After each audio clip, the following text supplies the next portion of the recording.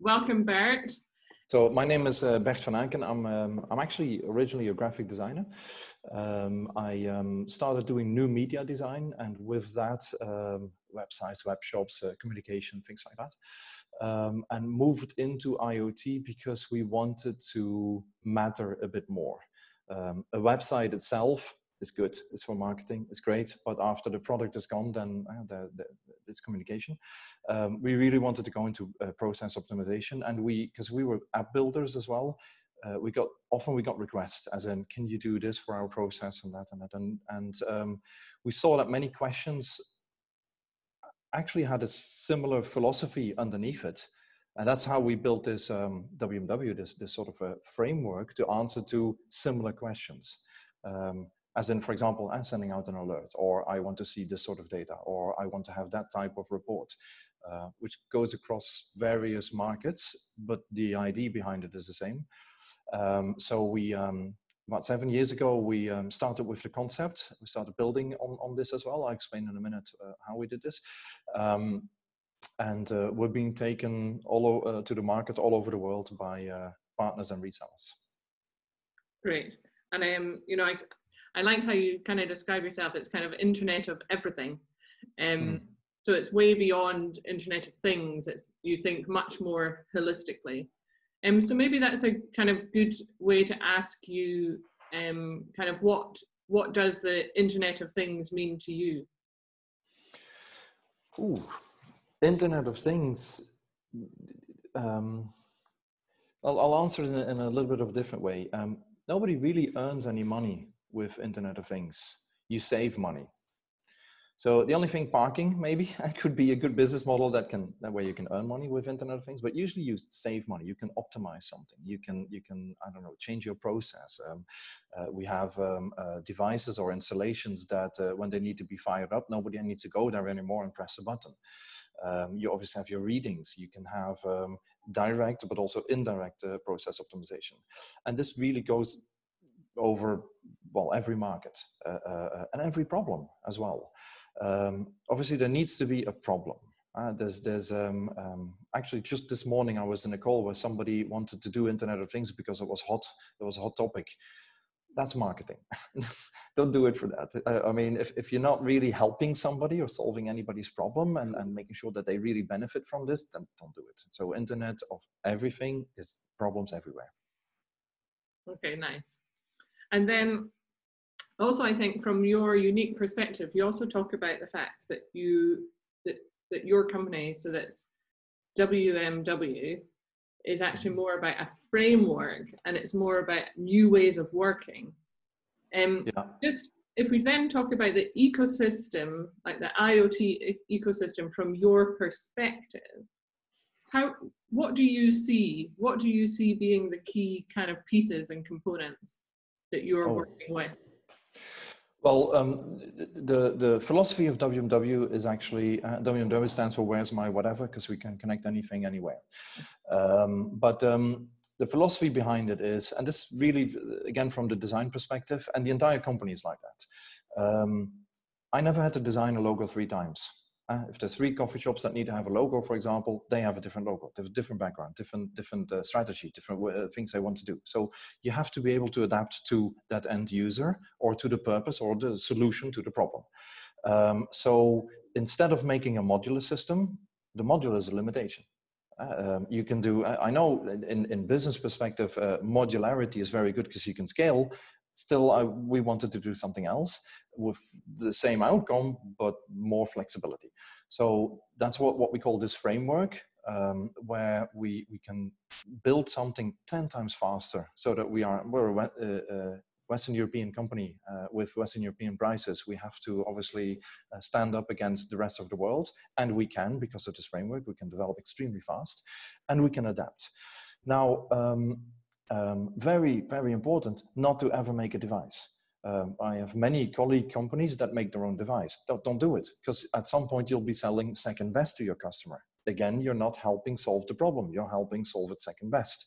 So the ecosystem is extremely important. We need to know everybody in that ecosystem because you will have experts everywhere. will be the expert on our turf, and then we should be surrounded or need to find all the experts in all the other domains, in connectivity, in devices, for example, but also in processes. We go to a certain extent, but the really, really advanced analytics and machine learning and AI, we've made 108 applications already. Even in one single application, for example, waste management. Artificial intelligence in waste management is a business on its own. How could we do that in 108? So let's not do it. Let's try and find somebody and work together with, again, that ecosystem of partners. It's really, really important to have an ecosystem of experts. Okay, and I think it's a really important point to stress that the ecosystem is critical and everyone is reliant on everybody else. So if we then talk more about the kind of skills and approach that you have as a business, so collaboration is a big part of the puzzle in order to work with partners and continuously be up to date. But what kind of, and maybe also because you're coming from a graphics design background rather than an engineering background, which the majority of people I'm speaking about, what kind of skills and approach do you think you need to succeed in this ecosystem and to get the best out of the ecosystem, given its maturity today? From our perspective or from the ecosystem perspective? From your perspective. So from our perspective, so as soon as data has been generated by a device and transported by a network, it arrives at our endpoint. This is where we start. So we start, if data is arriving, normalizing it, storing it, running it through a rules engine and notifications and things like that. So we're a platform, if you like. Being independent, very important. So we can run on any hosting anywhere. We can go on-premise, in cloud, virtual cloud, everything there. Into then the application part where to consume that data. So who needs to see what user, because you have different sort of users, even within one organization, like a hospital, for example, or that's a good example is the airport. There's business analytics in the airport that are looking at BI tools, for example, but the cleaning lady is also consuming the data. She needs to know when to go and do this, or somebody else's service technician. And so from that, that's what we do. Now, what skills do we need?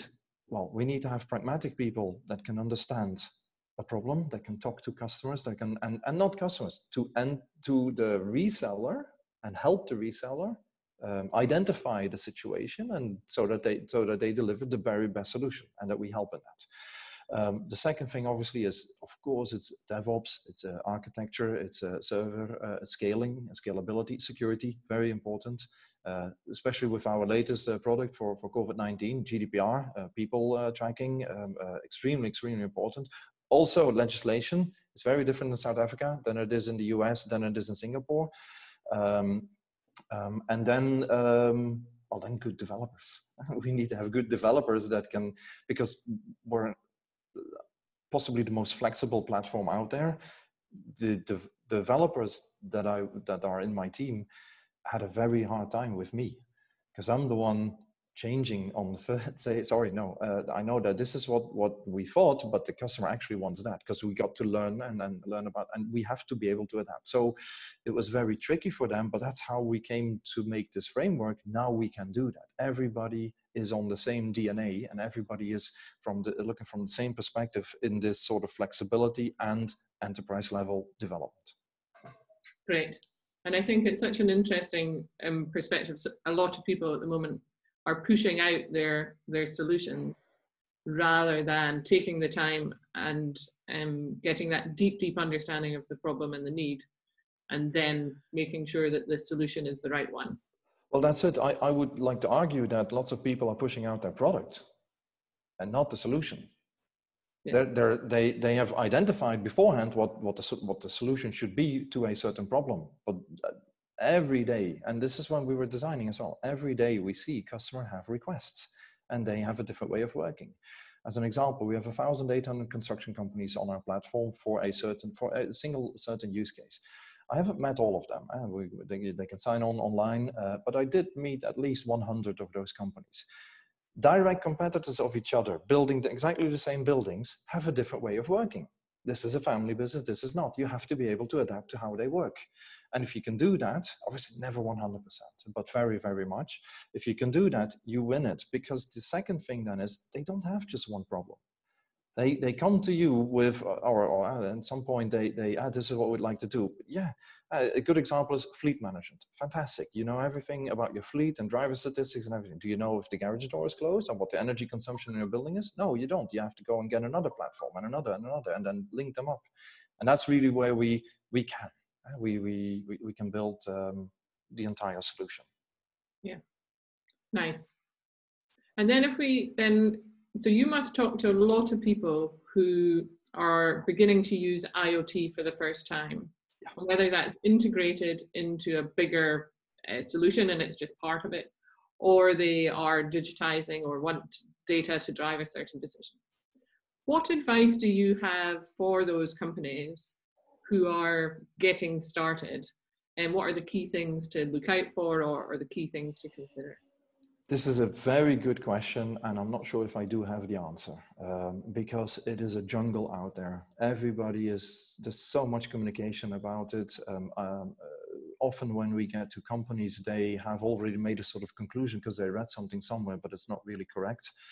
I remember in a couple of years ago when it was about nationwide coverage. Yeah, here it is. Look, nationwide. No, if you have a large antenna, yeah, but this tracker here with the small antenna in it does not even get any coverage or any connectivity. So it is very, very difficult. We're very pragmatic.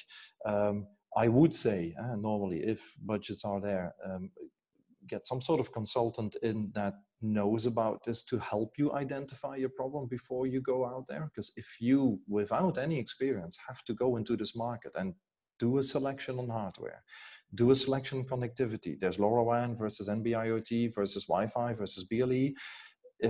If you're an IT and radio engineer and you have radio engineering skills within your company, you can make a good decision. But about 95% of the companies don't have that. So where do they need to go then? So ideally, coaching would be good. On the other hand, we do part of that because there is no coaching there. We don't want to. Well, we do. We want to have our customer and we want them to be successful. But what we often do is we train the system integrators into the common problems, but also into the knowledge of what worked and what did not work in markets. So something that's really interesting is the LoRa Alliance, for example. Because you can get sort of controlled, and it's a non-profit organization. You can get some sort of controlled information and at least a little bit of a balanced information. But there's not that many out there. So I don't know if this is, well, what my tip would be. Unfortunately, it is a jungle at the moment. We need some sort of maturity of this market. It's not mature yet. It will be in a couple of years. And reach out to maybe even colleagues or partners that have done it, and really learn from their learnings. It's much more interesting than lose your time on learning it yourself. Yeah, and then if we kind of go a bit more into the kind of human aspect. So I liked kind of what you talk about on your website again, or your leadership style, which was all about a lot about the people as well. Again, what kind of people or approaches or kind of working style do you need in an industry that's in its current state of evolution, shall we say? Because it is a premature market, your customer or your client or the end user cannot even make his own briefing. He thinks this is what he needs, but his knowledge is very, very limited. And is he capable of really pinpointing or identifying his exact problem? Usually you start with that. One example was a city that wanted to do waste management, wanted to do the depth level of 4,000 bins. After 3 meetings, we learned that the reason for that was my first question, the reason for that was because they had a subcontractor that was meant to empty it. And they wanted to see if they did that every day. Well, a tilting sensor tells you whether the door is open or not. It's being, because I had to open the door to do that. So the device was 1/3 of the price, but the city didn't know that something like that could exist. So the being pragmatic and the skills, and as I said, the people part, it's the same within the company as well. All our developers pick up the phone. Sorry, you need to know who you're developing for. At least once or twice a year, out there, go and, I don't know, swap batteries or something. Even if it's normally a system integrator, but you need to feel what they feel. You need to understand what this is, this process, because it is pretty much everybody's still searching and looking for what is it now? How are we going to monetize this? So you need to be very, very hands-on, horizontal structure as well, not a vertical structure, as in go do this and that. But that gives you the real feeling, and it makes it tangible, and then you can develop a solution for it, and then you can understand what they're saying. Okay, cool. And then if I kind of take another kind of sidestep and look at it again from a different angle, so success means lots of different things to lots of different people, but you are a person, you are also the CEO, and you're also the founder of this company. So what does success mean to you? Yeah, my answer, because that question you sent before this, the answer there is customer satisfaction. It's the only thing. At the end of the day, somebody is paying for this, and everybody does business because they want to earn money and they want to be successful. You're only going to be successful if somebody wants to pay for your services, and you only will pay for something if you're happy with it. So customer satisfaction is the very first thing. It's a basic. That's where it starts. There's nothing else. There's nothing below that. There's nothing else. Now, who's that customer? In our case, it's a reseller. And then obviously he has an end customer. So we help that as business development. We help make sure that the end customer is happy as well. But who is that customer? There's various ways indeed, again, but it is that satisfaction makes you successful. And then gives you obviously some taps on the shoulders as well. It doesn't always have to be money. Yeah, satisfaction can come and success can be in multiple, and again, holistic thinking that helps a lot. Okay, we do have time for me to ask then specifically about then, we're right in the middle, or in some countries, hopefully coming towards the end of the COVID or Corona pandemic. For you, because of where you are in the industry and the solutions and access to market that you have, my understanding is that you've been able to help with some of those solutions by pivoting or creating. Do you want to just talk about that just for a couple of minutes? Yeah, so obviously everybody had a sort of impact from COVID, also on business-wise. We closed even a week before the government in Belgium said that we had to close. So everybody started working from home, and we closed the office. I personally stayed in the office, but we saw projects. Our customers could not do their meetings with their customers, so we saw projects going down. That was one perspective, and the other one is, well, we have a technology to do something really fast, enterprise level. So what could we potentially do to help this? And the very first application concept we designed and built, we built in 3 days, was quarantine tracking. Because people had to go in quarantine and stay there for 14 days, for example. They weren't respecting the rules and they were spreading the virus. They went out and bought some bread at the bakery anyway, and they shouldn't. And there's so many, so many parties and I don't know, barbecues in each other's gardens, and they just shouldn't. So that was the first thing we did. Then a government heard about this and asked us, could you make that contact tracing app on your smartphone that the entire population of the country could do? And we could. We were then involved in writing white papers for the task forces as well, as in how should you do this, talk to the ministers and the senators, and help them. But we immediately also made a third solution, which is the private proximity. Why? Because everybody's going to object against using personal data. And this, again, it's proven right because it was all over the news. Now, that third one has been extremely successful. So there's a couple of reasons why it's successful. First of all, It is dedicated hardware. So it's a tracker, you wear it. Again, we're agnostic, so we work with multiple trackers, not one solution, not one product, your solution. And this one works good for that one for that one. Because if you do it with smartphones, and then Apple and Google later on decided to start working together, because even the way they treat BLE information is different, or signals. But still, I could have a smartphone that's 5 years old with a very different antenna than you would have. That would mean that if you and I would be standing in front of each other, I could record you being close and you could not record me being close. Yeah. Your data is not correct. If you don't have good data, there's no project. You cannot do anything. You lose so much more time on the rest. So we came up and we started talking to a couple of device makers, asking, could you change your firmware to this and that functionality? We're not firmware developers, so that we can do this contact tracing.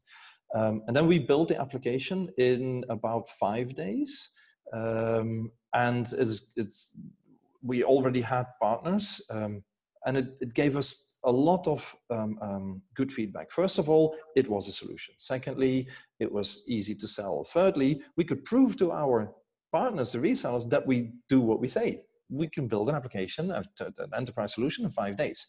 And it's gone in request now at the moment. After 6 weeks, we have 3 million devices in request. Wow. A request. We have an order for 200,000, a signed order for 200,000 already. In any normal IoT project where you do, I don't know, parking in a city, it would take you half a year to do the proof of concept with 80 devices.